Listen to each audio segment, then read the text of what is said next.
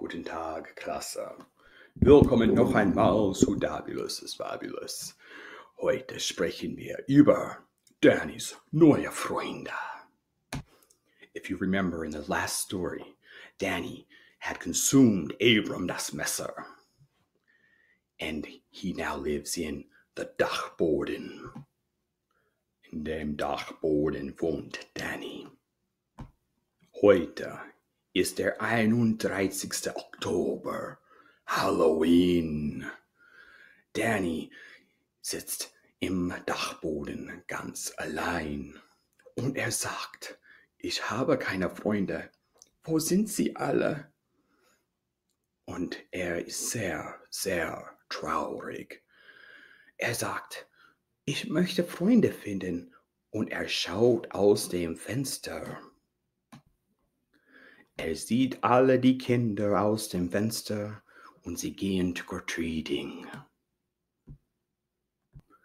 Die Kinder gehen von Tor zu Tor und sagen, Süßes oder Saures.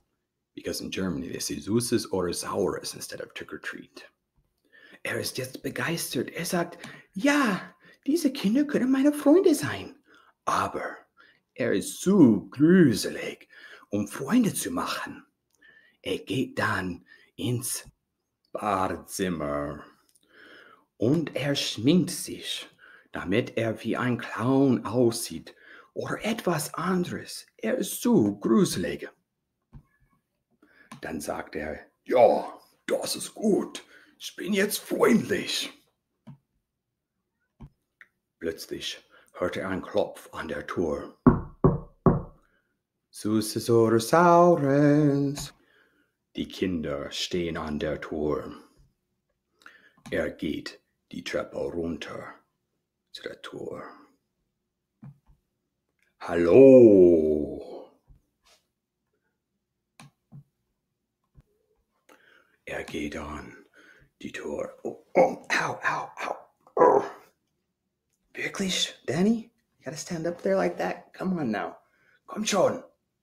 Nicht auf meinem Kopf. Es tut mir leid. Ah, Dankeschön. Soll ich dann die Tour gehen? An die Tour gehen? Nein, ich mache das. Aber hinter der Tour war der Sohn von Abram. Danny. Abram? Bist es du? Nein, ich bin der Sohn von Abram. Ha, ha, ha, ha, ha.